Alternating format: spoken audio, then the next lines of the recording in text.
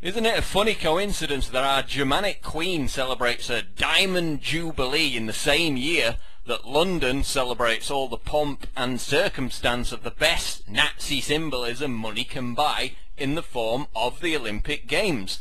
Not only were the famous Olympic rings first popularized by the Nazis during the 1936 Berlin Olympics, but the torch procession was actually invented by the Nazis. That's right, it has nothing to do with Olympia or ancient Greece. It's a Nazi-inspired tradition that England in 2012 is proud to maintain.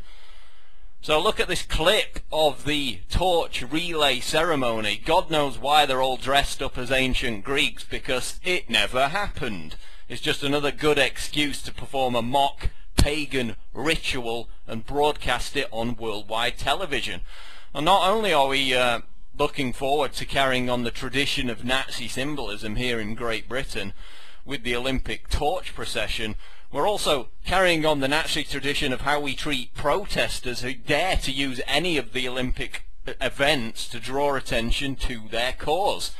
The UK government is issuing banning orders that threaten recipients with 5 years in jail if they come within 100 yards of any Olympic event. It's a level of paranoia that increases the closer the Olympics gets. But Londoner Simon Moore won't get anywhere near the Games. He protested the building of basketball courts on a green space near the Olympics and was slapped with a control order that forbids him from going near the Olympics or any other celebration taking place this summer. He faces 5 years in prison if he disobeys. These legislations are being used to prevent lawful and understandable protest to aspects of the Games which are undemocratic or unpopular. Furthermore, this legislation won't prevent people from disrupting the Games, but what it will do is it will give the authorities to punish people more severely. I think it's insane. I think that it shows the prevailing state of consciousness in our governments and the world, which is one of fear, ultimately. Fear and control. Luckily for Simon, he doesn't live near the stadium, but woe betide anyone who does. So, just as in 1936 when the torch procession was met with protests which, quote, were put down with traditional brutality by quaint local security services, as Tom Chivers notes in the Telegraph this week, anyone attempting to use the 2012 procession to draw attention to their cause will be similarly treated. And you know, in order to clean up the streets before the 1936 Berlin Olympic Games, Hitler merely threw all the undesirables and political dissidents in detention camps, which is exactly what will happen to anyone who breaks these banning orders.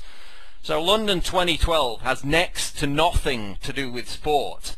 I mean, for a start, do you really know anyone who gives a damn about any of these sports? Running, gymnastics, swimming, sounds like a PE lesson, not a global event to be watched by millions. 1500 metres, cram, and not a lot happening. Quite unremarkable. Oh, good, someone's fallen. So I asked the question, really, why do people care about the Olympic Games? Well, it's because the whole thing is hyped beyond all recognition, because it's the global elite's opportunity to showcase not only their pagan, Nazi-inspired rituals, but also their high-tech police state. This is about the politics of fear. Missile launchers on rooftops to fight off Al-Qaeda's imaginary air force. Body scanners like in the airports to access Olympic events. LRAD acoustic sound devices to torture demonstrators into submission. Protesters being threatened with these banning orders and rounded up beforehand.